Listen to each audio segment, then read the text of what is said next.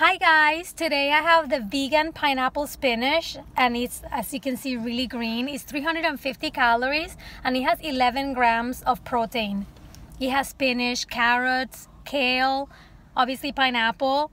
It has a lot of vegetables here, and it also has almonds. That's probably what gives it the protein, and it has vegan protein powder as well. It's a Sunwarrior Protein Powder that Smoothie King has that is really good.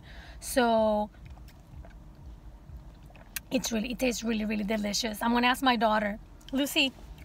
Okay. Taste it. What do you think?